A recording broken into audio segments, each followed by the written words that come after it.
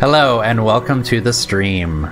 I'm your host D-Day. Today I am bringing you the part 1 of the Path of Exile Metamorph challenge guide. And this will be covering the first 12 challenges required to obtain the free microtransaction, MTX for short, of the Metamorph League footprints. So let me jump into gameplay.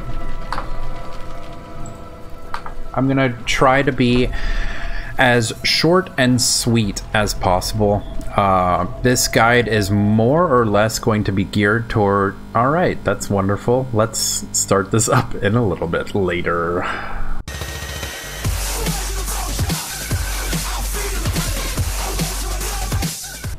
Alright, so short and sweet. Before my computer explodes. The first challenge I'm going to go over is use currency. This one is pretty simple.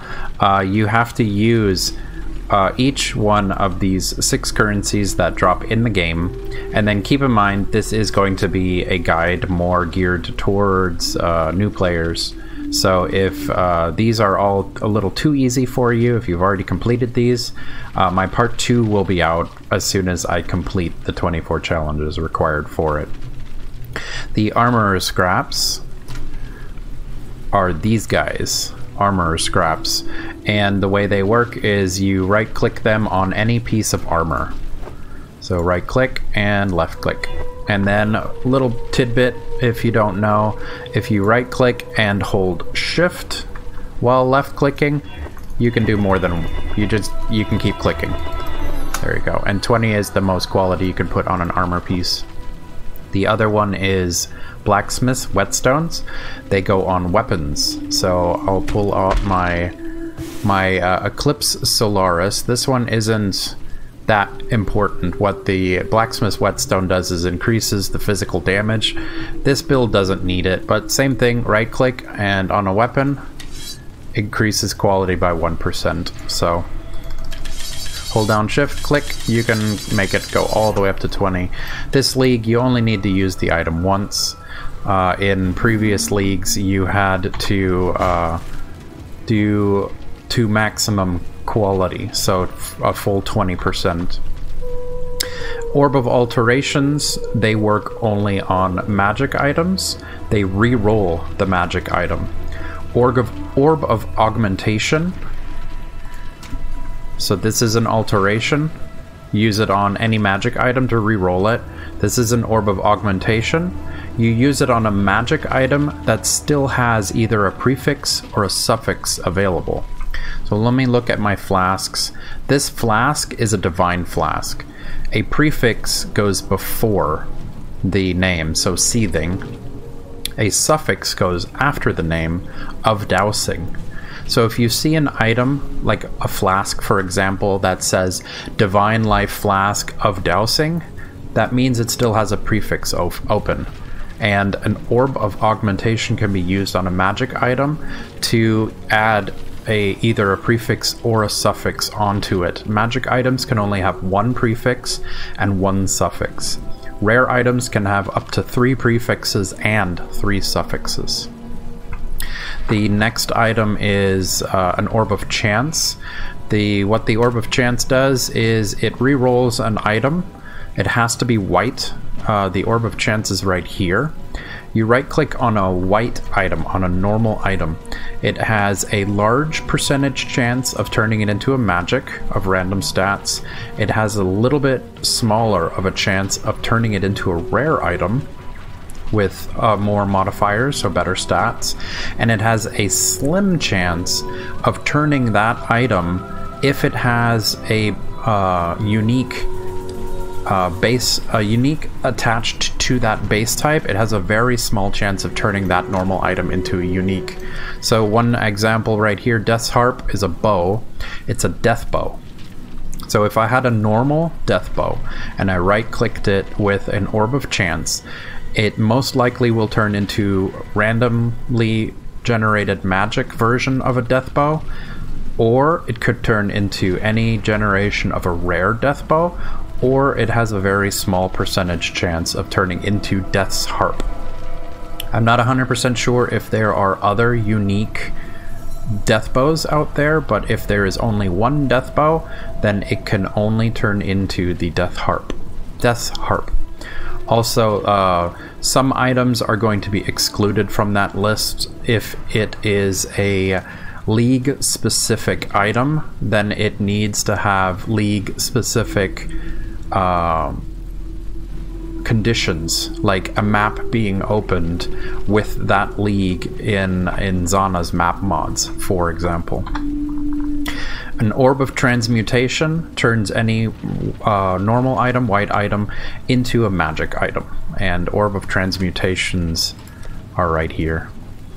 Any normal item into a magic item. So that's the first challenge completed. The next challenge that I completed was Complete Metamorph Encounters 1. This is league specific to this league. So I did this in my very first Metamorph encounter back in episode 1.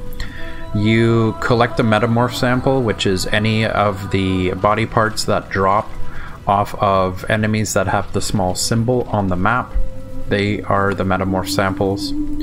And then when you speak to Tane and you combine 5 Metamorph samples, which are 5 different Metamorph samples, of course, to create a Metamorph, you get this one. And then when you defeat your first Metamorph, you get this one. And those 3 conditions give you this challenge as well. The next one is complete these quests. All of these are optional side quests. So one thing you can do, what I check when I do a playthrough, when you go to part 1, when you check out this the waypoint map, which I usually click on the waypoint to pull this up. If you have quests, like I go to the green marker, Lion Eyes Watch, and then I look at my map to see if I have any exclamation marks still available. And this is how I clean up my axe. I don't have any more exclamation marks available on this map. So then your quests are tracked in this bar down here. And these are all gray because I have completed them all. If you have a main quest open, it is colored in a light tan, I believe is the color, like an ivory white. If it is a side quest, which this challenge requires, it will be blue. It is very noticeably a different color. It is blue for its optional side quests that are open. And then when you click on it, if it was still available, if you clicked on it, it would highlight where in that act the side quest is required to be done. And if you have any confusion or need any help, I did cover all of my side quests in my run-through of my Deadeye episodes 1 through, what was it, 15, I believe? 15 episodes for all of Act 10. So these are all optional side quests, and I would recommend doing them while leveling up. We really don't need to be speedrunning the game, to tell you the truth.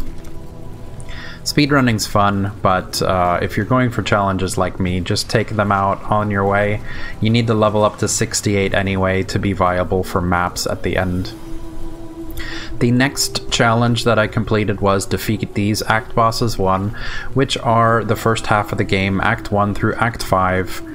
You can, if you're having trouble with any of these boss fights, I have them recorded in my my series playthrough. You can watch those if you're having any trouble, or if you have any questions at all. Leave me a comment on YouTube, join the Discord, ask me directly. I have Discord linked to my cell phone, so if you write, chances are I will respond immediately. I have a pretty lax job, so and I love having an excuse to take a 5 and talk to somebody. But yeah, you have to do these on your way towards beating the game, towards maps. So this one kind of completes itself, defeating Act Bosses 1. Completing these encounters 2. Defeating a Rogue Exile. That happened randomly while I was playing. Rogue Exiles are usually very easy to spot. Monster packs, they tend to travel together, and they tend to travel in a straight line towards you. Rogue Exiles kind of zigzag around. They look like your character, so they're going to be a little bit of smaller avatar running around, and they usually use abilities that you yourself have access to. So if you see spellcasters casting crazy spells and it looks unique, it's probably a Rogue Exile. You just take him out, you get credit for that. Tormented spirits are the green ghosts that are flying around. Chances are you're going to take one of them out. I know I joked at the beginning of the league that it's really difficult to kill them until you have better gear, because they move around so much and have a little bit more HP than the normal enemy. They tend to try to fly around and look for a rare. They will jump into that rare, possessing it, giving it extra stats, but also making the loot a lot juicier. So defeating the Tormented Spirit, I'm pretty sure you have to do this before it jumps into a rare. Defeating an Essence monster is also very doable during story mode. Essence monsters are the ones that are trapped in ice or crystal, where it's the main one in the middle and then he's surrounded in a circle of other enemies that are also frozen in ice or crystal, whichever one you prefer to call it. Opening up an abyssal trove is an abyss. Those are the little glowing green circles on the ground. When you step on them, it forms a crack that runs away and it spawns monsters. I believe you follow it, you take out, I believe it's usually 3 iterations where it hits a node, it spawns a couple of rares, and then it runs off again, usually 3 times. And then if you defeat it, they push up a little chest as an offering of, we're sorry, please take this. So when you open up that trove and it starts spilling out its loot, you get credit for this one. These 4 give you credit for this challenge. The next one was Complete Metamorph Encounters 2. So combining 5 normal samples, when you do an entire zone and you're making your Metamorph with the choices, the body parts that you use to form your Metamorph are going to be of the 4 different rarities, which white ones are normal, blue ones are magic, yellow ones are rare, and then the brown ones are unique. So this challenge requires you to make a Metamorph using 5 normal samples. So all 5 of the body parts have to be white in the titles. And then also you combine 5 with magic, where all 5 of the body parts have to be blue. And then combine 5 rare samples, so all parts of the Metamorph have to be yellow. So if you have 4 of them yellow and 1 of them unique, you're not going to get this challenge. It has to be all 5 yellow, all 5 blue, and all 5 white. So 3 different Metamorphs to get this challenge. Vendor recipes, this one was a little bit trickier because we do have a new one, which is Catalyst. And I honestly did not know about hybrid flasks until this league, so that's pretty cool on GGG for making this challenge. This taught me something new. I've been playing since Legacy League and I did not even know that you could make hybrid flasks, which is pretty cool. Cartographer's chisels. The way you do the vendor recipe for this one is you take any hammer that drops. They all have the same look to them. I did it in one of my previous episodes where they dropped with quality. So what you have to do is you take that hammer, it is a weapon. You can use blacksmith's whetstones to make that hammer all the way, quality it up all the way to 20%. Then grab any map, usually like a low tier one or one that you don't like or one that you have a lot of. You sell to the vendor the 20 quality hammer and any map, and the vendor will give you a cartographer's chisel. See you soon. Which is this item here, chisel. And what it does is when you right click a map, if it's white, it increases the quality by 5%. If it's blue, it increases by 2.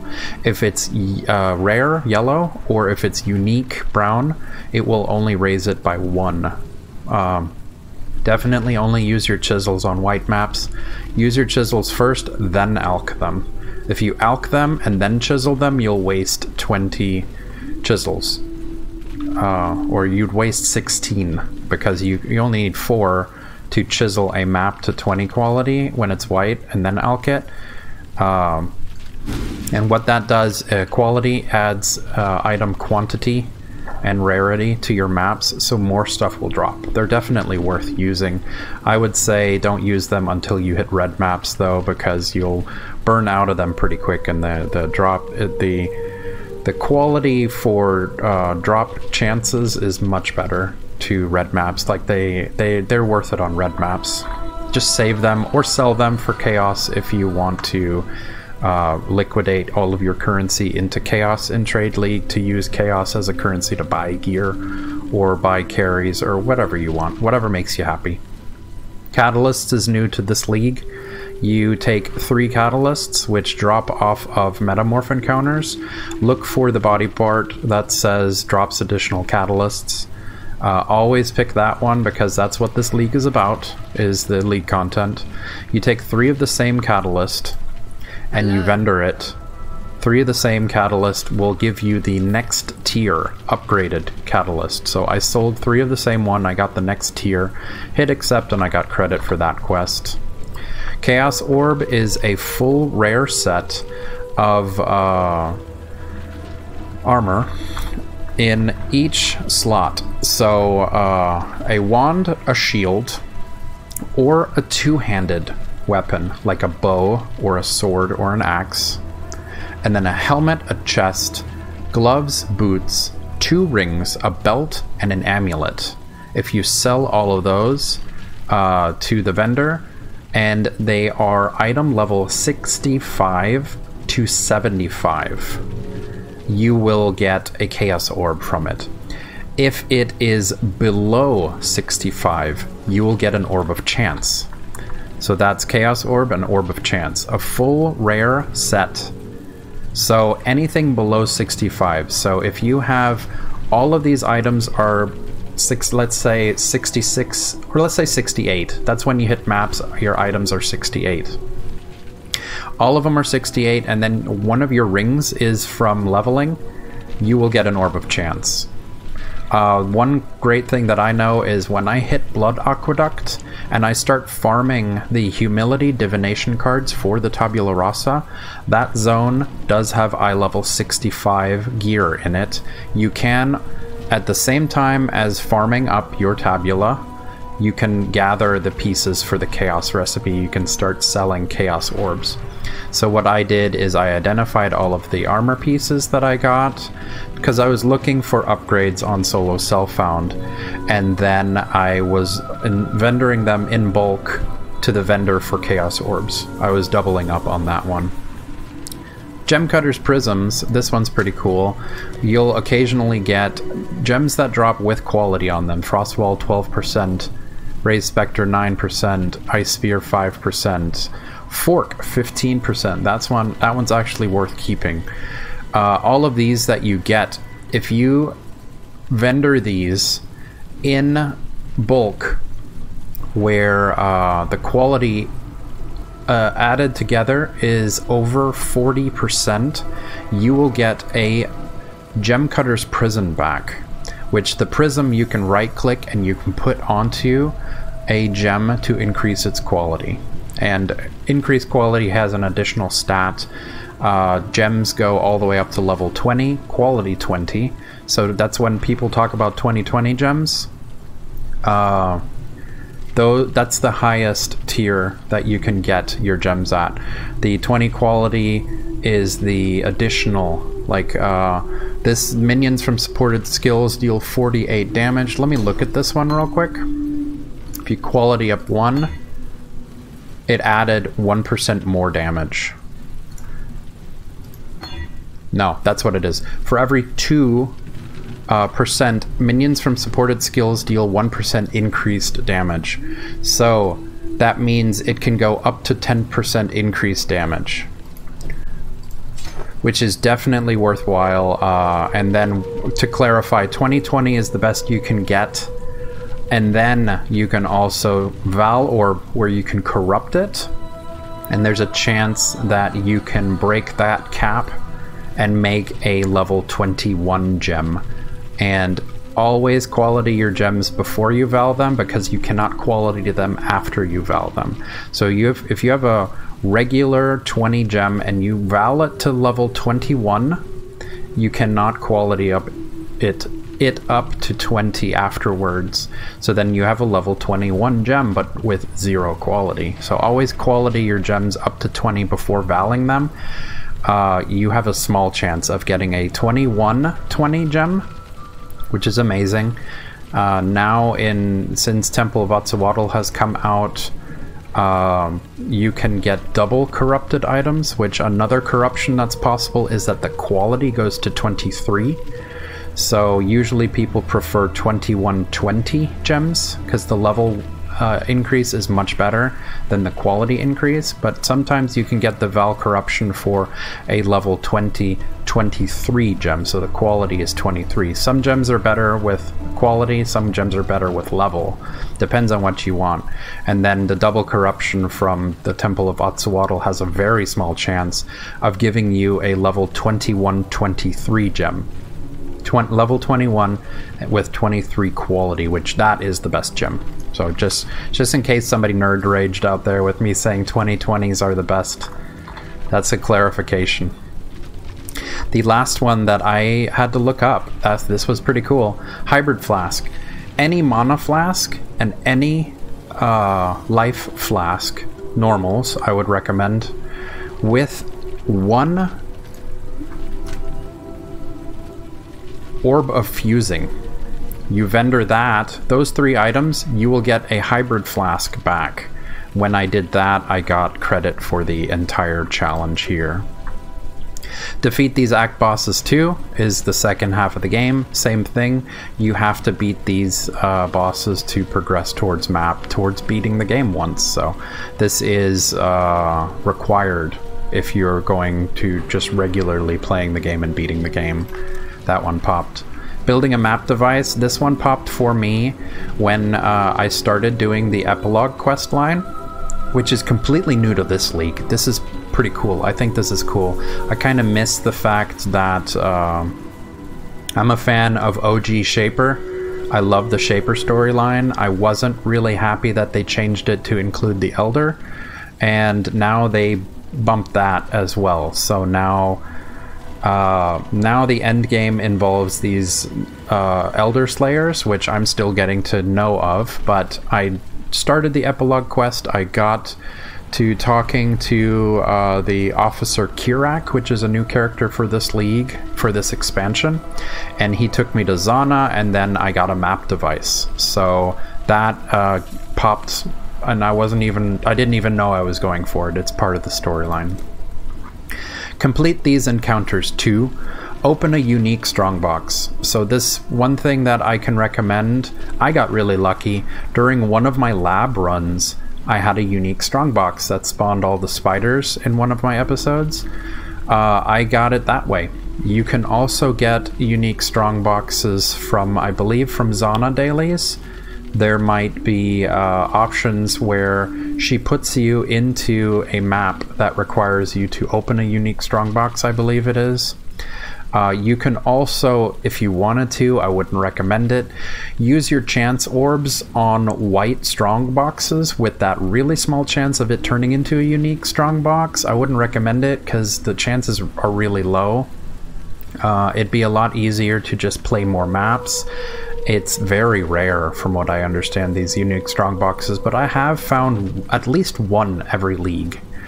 And just pop it and defeat it, and you get the credit for this one. You can also go into /trade 820 or /global 820, and if somebody's selling it, you can pay them chaos orbs or whatever they want for it to pop the unique strongbox. I honestly wouldn't recommend doing anything over 5C because these are not that rare, and I don't think there's anything amazing that drops from these strongboxes anyway, so it's not even a full league challenge that you're paying for. It's one of 4 parts, so I wouldn't recommend paying more than 5C for this one. Completing a Legion encounter is pretty easy. If you are doing the Zana modifier on your maps for, what was it? Fortune Favors the Brave? I've hit Legion a couple of times now. Legions are the purple crystals that when you click on them, it unfreezes an entire army, or actually it shows you an entire frozen army. And all of them that you shatter, when the timer breaks, you fight them all over again, they drop loot. That's a Legion encounter. That's from Legion League.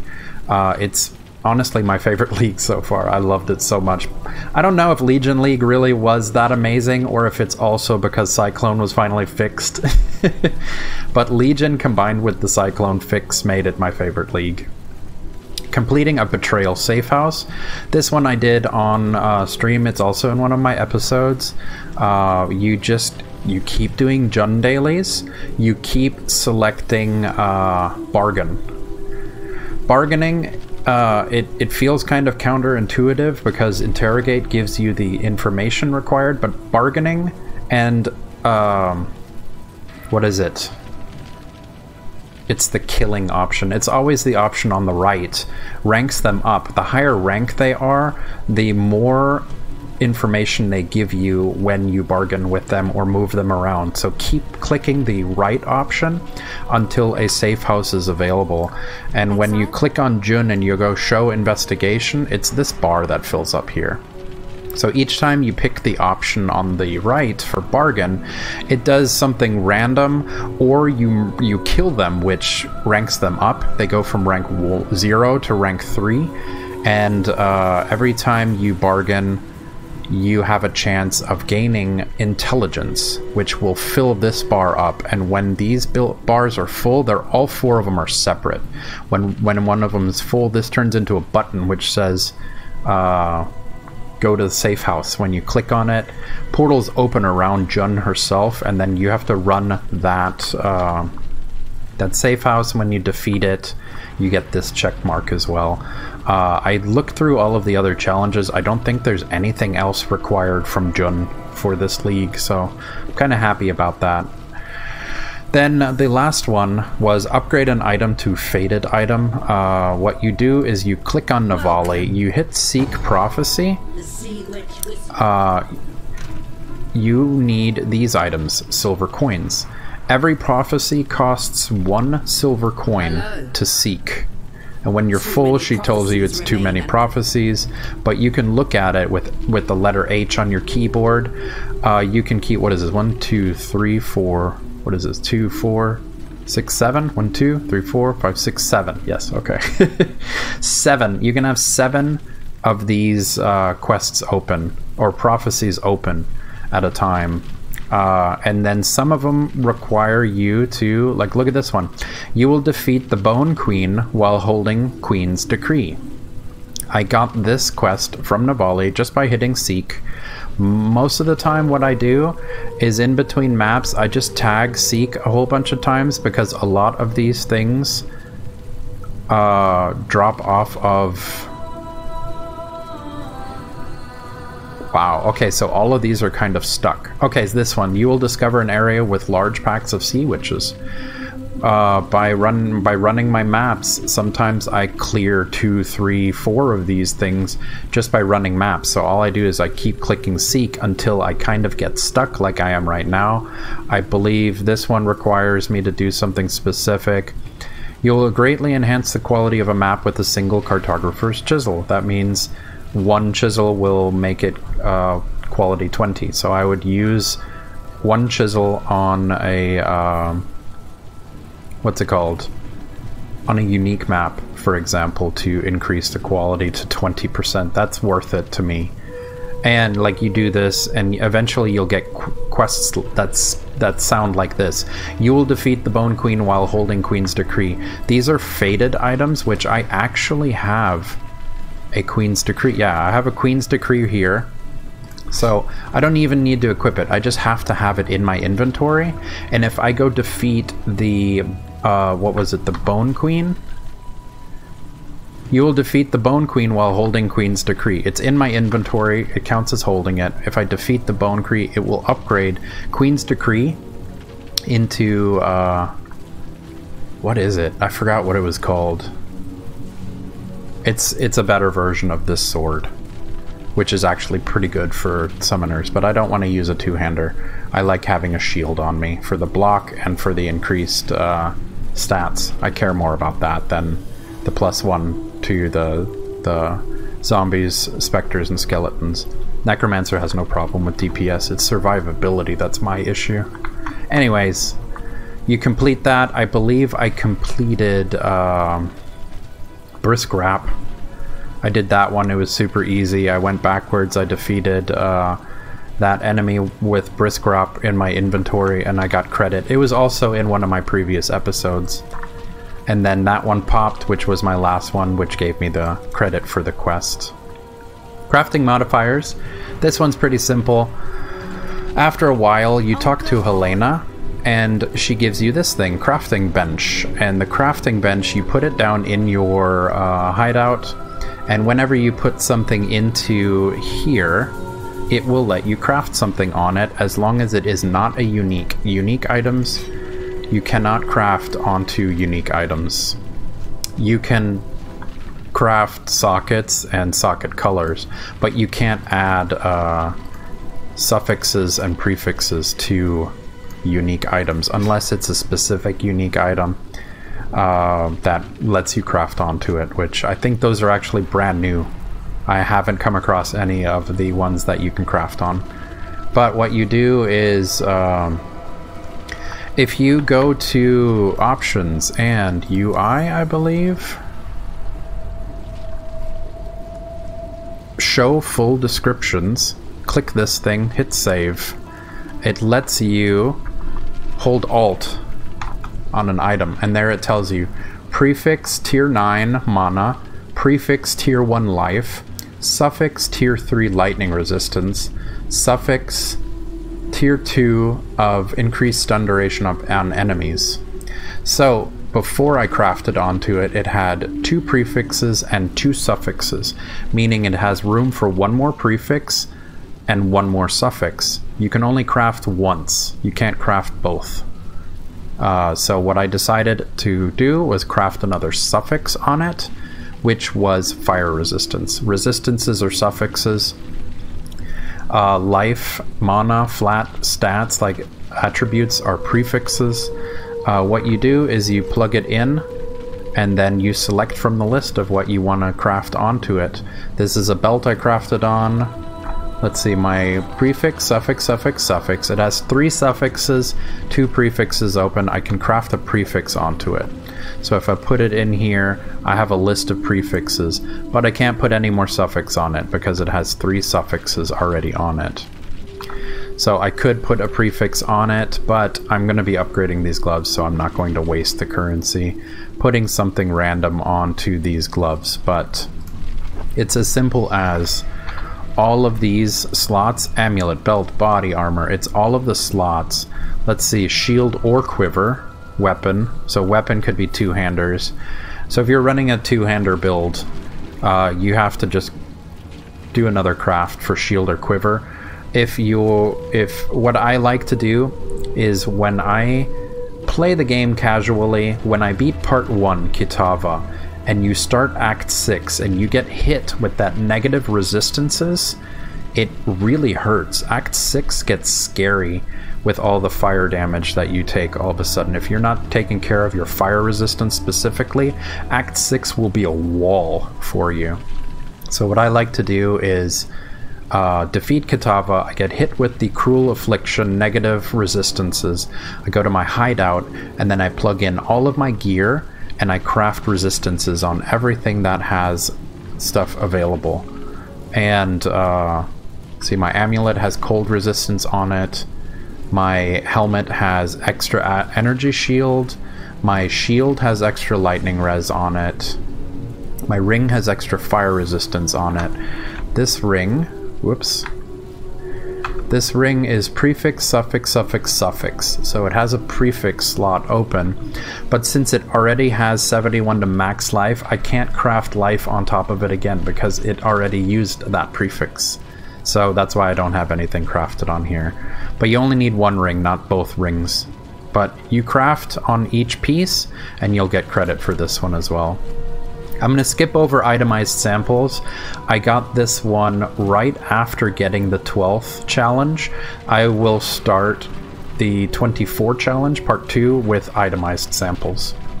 And then the last one that I got, yes, this is the last one. Obtain rewards from Metamorphs.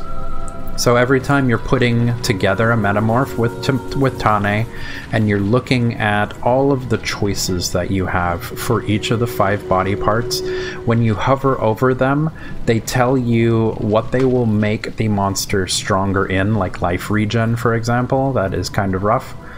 I would say avoid life leech and avoid life regen, unless you have a build like Summoner where you can just hang back and everything just shreds the Metamorph down. Avoid life leech, avoid life regen specifically, avoid life regen. And go for all of them that says drops additional currency, drops additional divination cards, drops additional essences. You'll get stuff that it's not going to be drops additional generic. I think that's just playing it once. Harbinger item is the currency shards. Uniques, it drops additional weapons. Trinkets, I'm not sure of. Talismans, it says it. Scarabs, it says it. Prophecies is like silver coins, Perandus coins. Metamorph is catalysts. Maps, and then the trinkets might be map fragments. No, fragments is right here. So yeah, just choose the options that you don't see very often. And definitely always go for Metamorph. Always click the one that says drops additional catalysts, because that is what this league is about catalysts. And oh man, I just now noticed the only one I haven't come across yet is Breach. So it'll drop Breach splinters. That's pretty cool. And yeah, that is me trying to talk really fast. I tried to not dilly-dally on anything. I'm noticing that I did go over 30 minutes. I'm hoping that you guys found this helpful. I really, really want to push for people to give this game a chance. Every single person that I talk to in person about this game, they get excited. They play the game. They get through 2, 3, 4 acts, maybe, and then they're like, this game's too hard. And I really want to be able to get people to play the game, try it out. I did not learn everything immediately. As a fun fact, in Legacy League, I had 4 Exalts drop for me. I had no idea what Exalted Orbs were. I read the description, and I used Exalted Orbs on rare items that I vendored. It's bad. I mean, give this game a chance. If you have any questions, contact me on Discord or in the comments on YouTube. I try to answer every single comment left on YouTube. I definitely answer everyone that writes on Discord, because we're still a really small channel. I really would love just to help anybody. If I can help you, if this video helped you, hit it with a thumbs up. Let me know that you watched it, that you enjoyed it, that I'm doing something worthwhile. Because it's very difficult for me to record these offline, because I'm pretty much talking to myself right now. And if I see views with no thumbs up, or with thumbs down, or with negative comments, it makes me feel like I shouldn't do this. I shouldn't spend my time doing these guides. But I really want to, and if this helps you, let me know by hitting the thumbs up. Let me know by writing a comment. I'm not looking for a thank you. I'm just looking to see that somebody got a positive experience from this. So those are the first 12 challenges. They get you the Metamorph footprints, which they look like little mud splatters.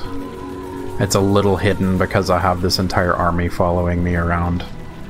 But they're little mud splatters. It's a cool little effect you get. And then if you're curious, the armor set that I'm wearing is the Pure Light armor set, and the minion effects that I have is the Celestial minion effect on specters and on zombies. And then the Celestial skeletons look pretty sick too. They have little globes inside. So thank you so much for watching, and I hope to see you guys next episode. Thank you so much for joining me today. If you can hit the like button in the bottom right and go ahead and click on my guy here to subscribe to the channel, that would help us out a lot. Also, if you want to watch me stream on Twitch, I stream Monday through Friday from 4 to 5 p.m. Central. So I'll see you then.